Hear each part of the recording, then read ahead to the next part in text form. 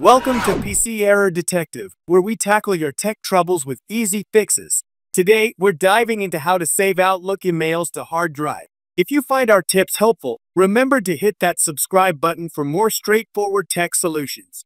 Let's get started with the step-by-step guide. Step 1. Launch Outlook and navigate to the File tab at the top left corner of the window. Step 2. In the Backstage view, click on Open and Export, and then choose Import/Export to proceed with saving your emails. Step 3. From the Import and Export wizard, select Export to a file and click Next to move forward in the process. Step 4. Now, you'll need to choose the type of file to export. Select Outlook Data File and click Next to continue. Step 5. Decide which mail folder you wish to save. You can select your entire mailbox or individual folders.